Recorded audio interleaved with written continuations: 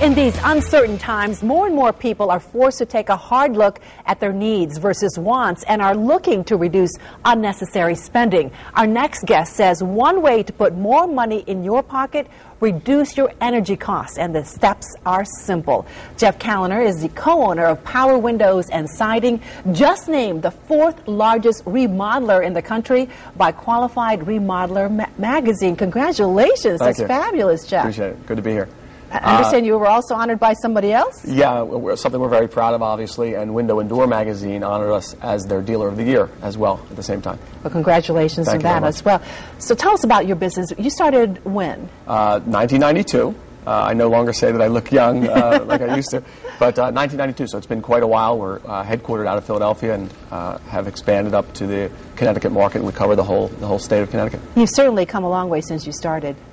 Yeah, we cover now 7 states. We have 650 employees throughout the region, and that's our lifeblood, really, the employees. Well, you say that you really owe your success to your employees. Yeah, and certainly a lot of the other things in the economy haven't hurt as well. We talk about the down economy and how you're able to thrive in such a market, and really it's been a help to us. I mean, you have people that are jobless. Jobless claims are up naturally, so we're finding a better caliber individual who we can bring aboard, people who aren't necessarily buying new homes or repairing their own instead, and that's helped, and certainly the stimulus package as well, which maybe we'll get to at the end. So your company has really survived, can really survive throughout any type of economic time? Sure, we hope so. Let's talk about some ways that people can save energy and money as well. The first thing you say is, let the sunshine in. Right. Certainly depending on the time of year, right? Really, when it comes to energy saving, there are really commonsensical ways to do it as long as you're disciplined. Some of them ranging from the air ducts. Don't block the air duct with a sofa. And if you have to, use a deflector instead. I better check my living room. I think we are. Blinds and drapes, keep them closed. Even at night, you can keep the heat in. Letting the sunshine in the wintertime, keep them open during the day. Things like that can all add up and help. Your water heater, right, in the basement, lower the temperature. It doesn't have to be scalding hot. The refrigerator and freezer don't have to be so cold. Our milk doesn't have to be that cold, right? That's true. You say turn off lights in unoccupied rooms? Sure, there's so many wasted areas that we don't use. Even things that remain plugged in, computers that we now have all over the house are drawing energy all day long. We need to disconnect those? Turn them off. We're not using them half the time, right? Right. So turn them off. Sure. And just put them back on when you need to? Sure.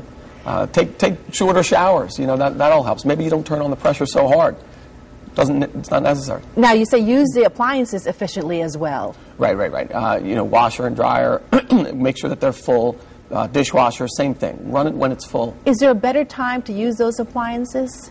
Not necessarily. That wouldn't create a whole lot of savings. It's really just making sure that you're using them as efficiently. Right. Plugging your home's leaks? Yeah, you'd be surprised at how much you'll save either through the flue in your fireplace, in the chimney, yes. Or even where the wires come into your home, the cable wires and what have you, and the electrical wires.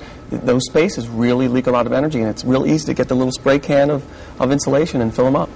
That's true. I've seen that. Now, you also say to install low-flow shower heads. Yeah, so now we get into an area where there's a slight investment involved, right? Low-flow shower heads are a great example. You and I mentioned the programmable thermostat, which is a fabulous way to save energy. Everyone really needs to put that in their home if they can. Have to. They're so inexpensive at the big box stores, and they're easy to install as well. All right, but the low-flow shower heads, how does that really save money? It gives you the pressure without using the volume of water that you might need otherwise or have from the regular shower heads. And it's really impactful. It does cost a little bit at the front end, but in the back end you save a lot more. Sure, and it adds up over time. And CFL light bulbs as well are another big saver, $7, $10 I think per light bulb per year. And they last 10 years longer than the other light bulbs as well. Well, you also recommend choosing Energy Star appliances and electronics. Sure. Why is that? Well, they're just higher efficient products. And that's been a buzzword now, I think, and the government talks about energy savings and energy efficient and Energy Star, stimulus package, all these jumbled words come into play. But yes, that makes a lot of sense. And then, of course, we talk about the programmable thermostat, and that's really simple to install. Very simple. Seal ducts as well, you say.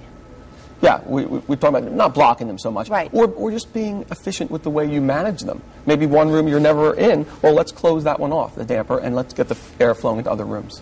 All right, high efficient windows. Now, I know that's the best way. That is the best way of saving money, right? Absolutely. Well, certainly other things as well. HVAC efficient systems, attic insulation, things like that.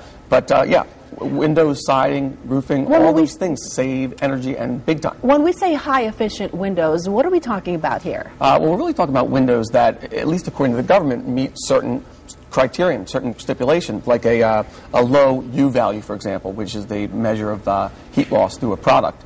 And that's what gets its rating of a U value of 0.30 or better, in other words, to get the stimulus tax credit. Are they generally more expensive than your regular windows? Not necessarily. Really? No. I think the standards have come up, and they're increasing really every year. What we sell, at Power Windows and Siding, we have a product that is a 0.27 U value. The lower, the better. And so we're a few years, hopefully, ahead of the game. How does siding how is that more energy efficient as well? Well, we're now adding another layer of insulation. So it's really more about the insulation than the siding itself. The siding that we use, for example, is a vinyl siding, but the backer is a form-fitted foam insulation that goes on the back of the panel to add R ratings to the walls. Excellent. All right. And what products qualify for the energy tax credit? Windows and siding. But there's a lot more than that. A lot of the solar products as well, of course, HVAC systems, and it expires at the end of the year. So we need to get it in. Yeah, we got it. It has to be installed by then, too. Okay. Yeah. If you want more information on Power Windows and Siding located in Stratford, all the information is on the screen, and we'll also have it on our website. Jeff, thanks again for being here. Thanks for having me.